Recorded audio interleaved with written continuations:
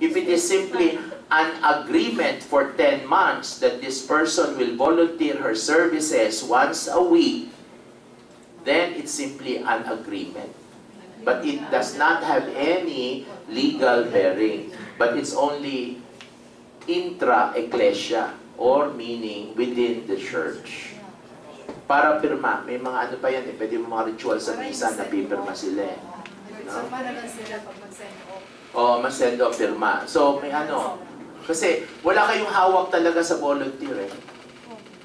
Talagang good manners and right conduct and talagang people-oriented management ang focus eh. Marunong mag-alaga ng ball cards. Kung hindi mawawala. So what do you want, sister? Only just a sample of Monsignor for just in case of necessity, it's already ready for us to make use of. If ever we have request from yung merong template, pwede pong paki-upload, pwede paki-upload. Sige, pero kami meron, like so commitment, 1 year, renewable. that one we have also. Ganun lamang. Ganun lamang kayo. Pagka-contract, illegal ang commitment. Because now we are by case we are Kami year na. By the parish priest. Very good. Yes, that is the Pirma ng commitment parish letter. Commitment of the volunteer Yes. to the parish of the commitment church. letter Let's go. letter of Yes, intent. Meron we have kami. done. We can Upload sa yung template po. template. Siguro letter of intent. Kaya maganda sharing of resources, of materials. Parang sharing our, katulad nga sinabi ni Monsi sa amin, best practices. Best practices. Best practices. Share na lang po. Siguro letter of intent, siguro better, sounds better. We call it pledge of commitment, sister. Alam mo, ang suggestion ko, send us all your documents in the office. Whatever you have. At least when I was techetical director of Manila, the big Manila, we have a manual for catechists. It is as thick as this. And that came from Archbishop Legazpi pa. Everything is there. Both full-time and volunteer. Even contracts are there. Even agreements are Ayun there. pala sa manual. Even the due process that must be done. In other words, kapag may narinig ka sa isang katikista na may kinakasamang iba, na hindi niya asawa, okay, i-due process mo agad, hindi mo tatanggalin. Due process is what? In legal management, notice and hearing. Give her an incident report. Ask her to answer that in 2 days. A letter is brought back to you, written by her, answering the charge sheet. Then you call for a grievance machinery. Who makes up the grievance machinery? 1, 2, 3. After that, the decision will have to be made. That's due process. Lagi dinadala ang simbahan sa korte kasi may marinig lang, tinatanggal na ng parish priest.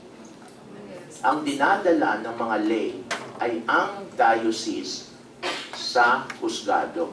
At sinasabihan lagi, ayusin nyo na muna yan through what we call systems and procedures. Even volcats have a right to be heard without even being separated from their ministry.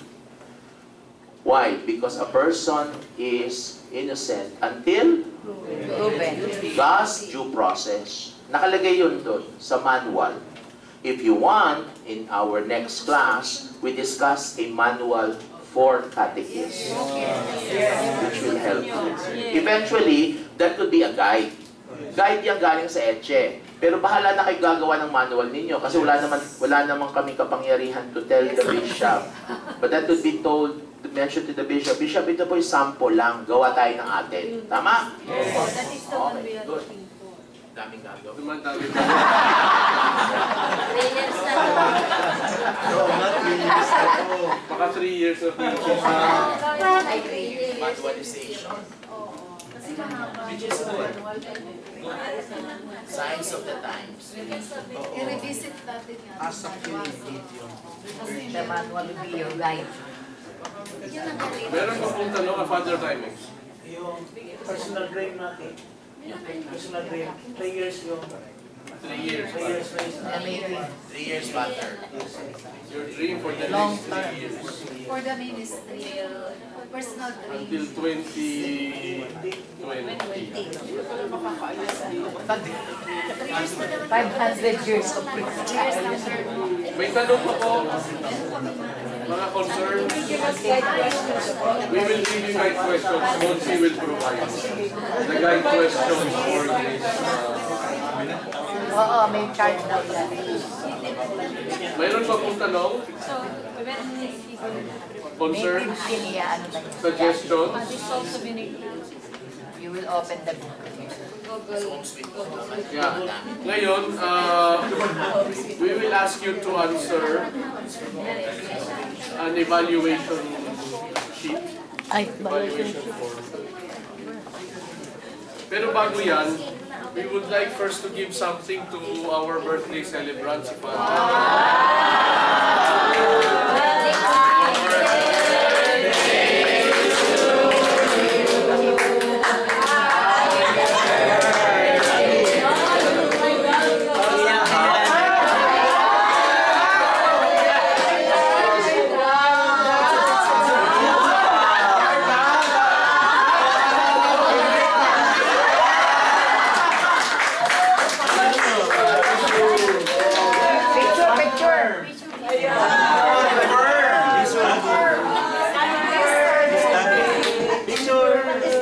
May nanalo na.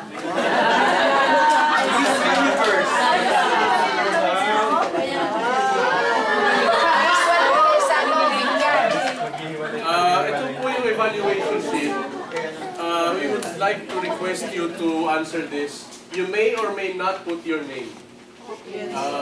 But please answer this in all honesty and sincerity and charity. So, andyan po. Hindi ko lang alam kung may ice cream din mamaya sa lunch eh.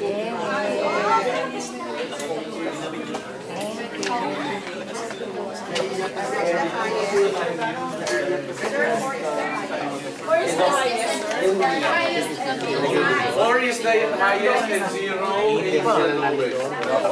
Galing pa yun sa, galing na sa ano? Plus, Galing pa yun sa kasi nahiya naman kami, nag-print kami ng group pictures.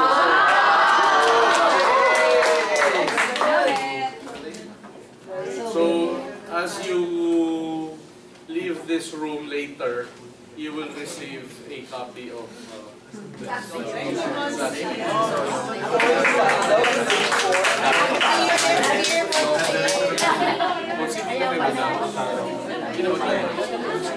Want see your picture. Tapos yung mga catechists, mayroong pa-raffle for you.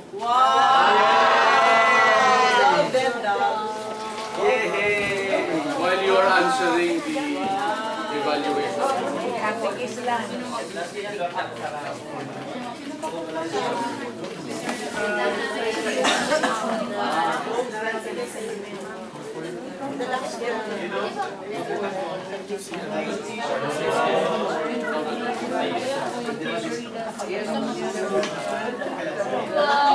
Meron ka rin raffle. What is the report? What is the ano?